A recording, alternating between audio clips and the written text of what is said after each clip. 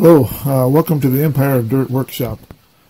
Today I'm going to be going through this Olympus objective. It's an A40, and it's a nice little objective. It's got all the paint's intact. It's in good shape. The only problem with it is the spring-loaded retractable tip here is a little bit stubborn.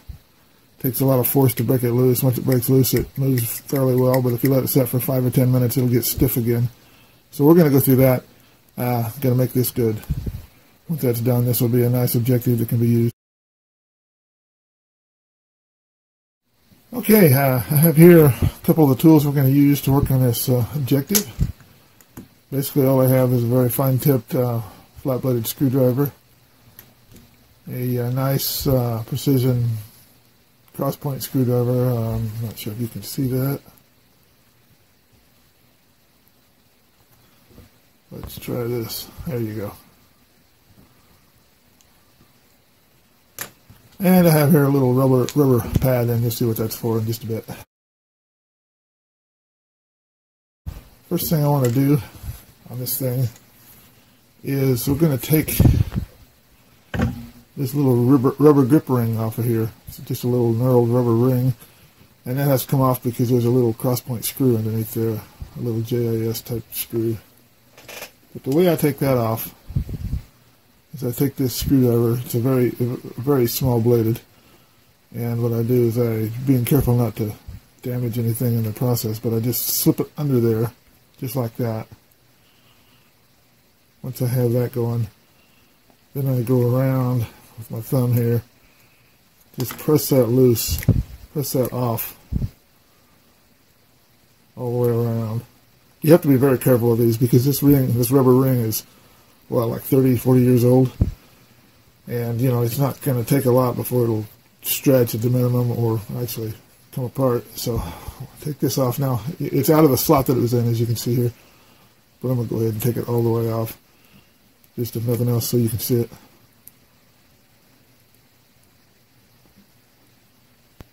Like I said, being very careful with it so as not to stretch it.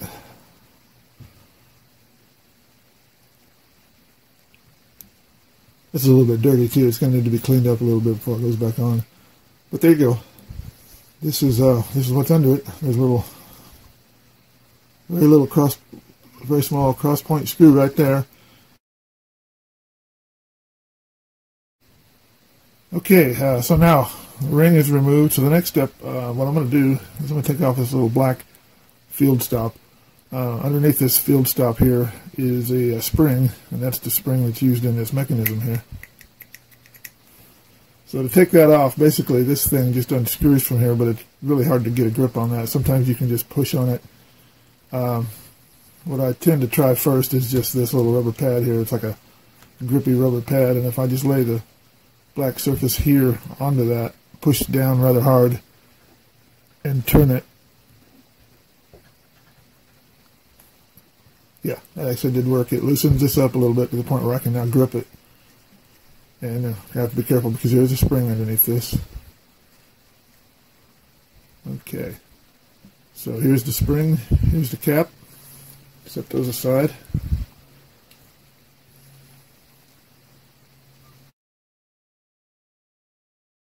The last thing we have to do to take this thing apart is to take out that little cross-point screw that holds it together. And it's right there. Come in with this little screwdriver. If you're curious, it's a VH 261 PH00-40. This is actually technically one of the newer style Phillips, and it is compatible with Japanese screws as well. And in fact, these work quite well. These little VH drivers.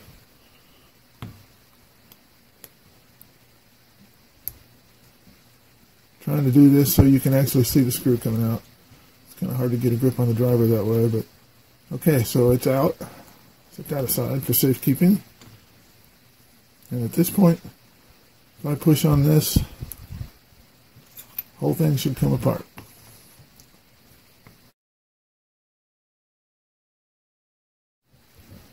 Okay, so now the next step, now that everything is apart, is literally just to clean it up, put it back together.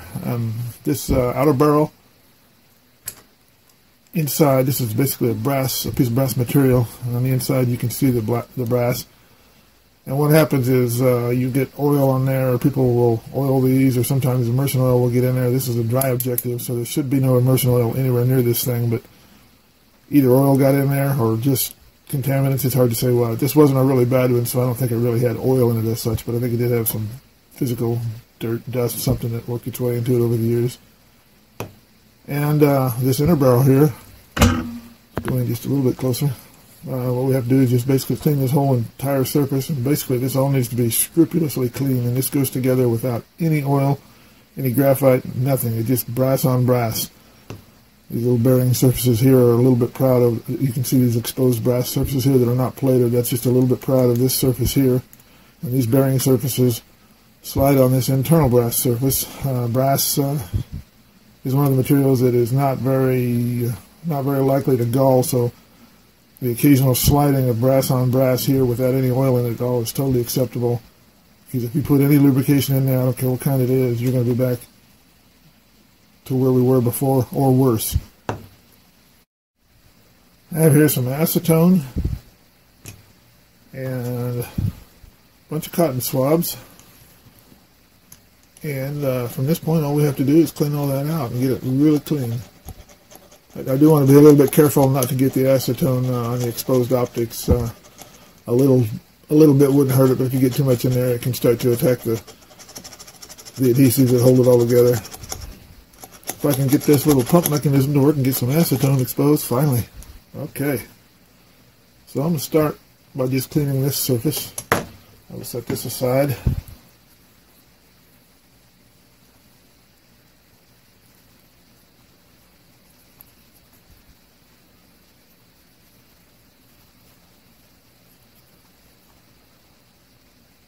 There's a little bit of stuff on there, but not a lot. So, as I said, this particular objective is not real bad to begin with. So, I don't really expect a lot to come out. Sometimes on these, if you get one that's really gummed up, you'll get just yellow, lots and lots of yellow oil coming out. And I want to make sure, since this thing sticks, one place to really focus on, right inside this thing, there's a little step in the machining inside there. And so, what I want to do is I want to make sure there's nothing at all behind that step, because that can contribute to a stickiness, an initial stickiness that then breaks free and works. Okay, so let's do this. Run it through one more time and just set it aside to dry. And I can actually feel a little something on there, so there might be just a little bit of an oil residue or something.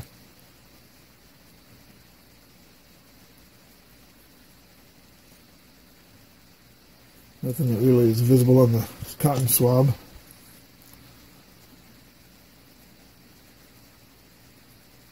Okay, let's do that one more time.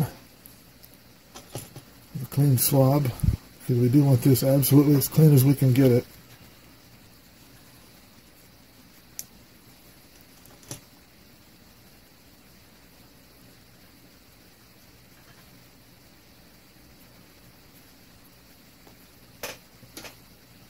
Okay, that's that.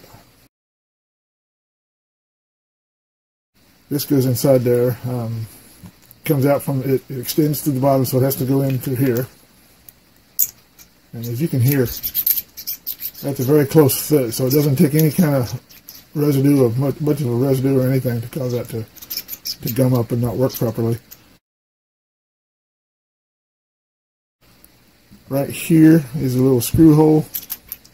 And if we rotate this around, there's a little slot here, so that when that screw goes in, it needs to go into that slot, and that's what restrains this thing from moving further than it should. Okay. Now, if I take the tiny little screw that goes in there,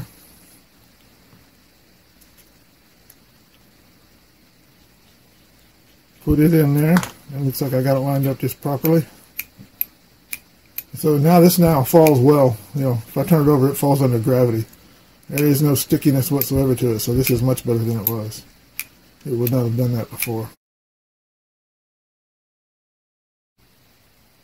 And now with this thing put together, very loose, moving properly, all we have to do is put the spring in, put this field stop, screw that back onto the base.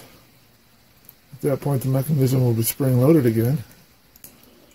And the way I do that is I just by hand tighten it down. Once I get that, I'll go ahead and use this little rubber pad and try to tighten it just a little bit more so it doesn't want to go anywhere. And at this point, that guy's working perfectly. There's no resistance whatsoever, and I think if I set this down and come back an hour from now and push on it, it'll feel exactly the same.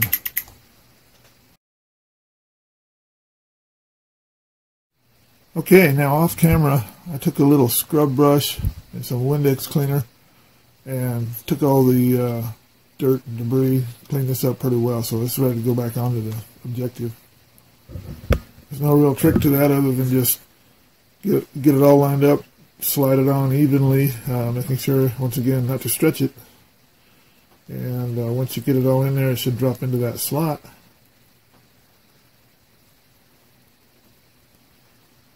If you try to actually just push it on like that, you'll be putting force inward and it'll be pretty stubborn, so it's actually better if you just put the force from the ends inward without squeezing down on it. And at that point it should go on easily.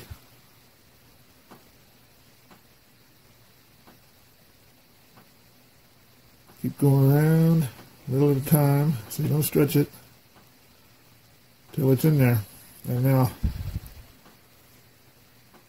it feels nice and snug. I mean, you can rotate it by the grip, it's not slipping. So I call that a success. This thing is ready to go. I'll give it one final cleaning on the tip before I close it all up. But I do want to show you one thing. This is loosely threaded onto here, and that feels nice and normal. But if you tighten this guy all the way down, you're plugging up that air chamber. At that point, this thing is affected. Loosen it up a little bit, tighten it down. So what I'm saying is, don't ever pick up one of these things screwed onto the base from the objective canister and fool yourself into thinking the tip needs work when in reality it may not.